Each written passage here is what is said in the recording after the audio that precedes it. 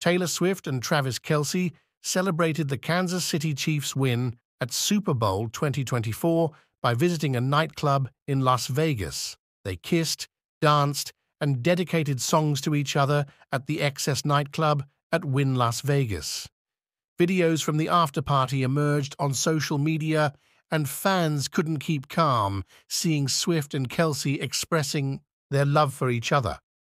For the unaware, Kansas City Chiefs clinched an exciting win over the San Francisco 49ers at Super Bowl 2024. Taylor Swift was at the stadium with her friends to support her boyfriend, Travis Kelce.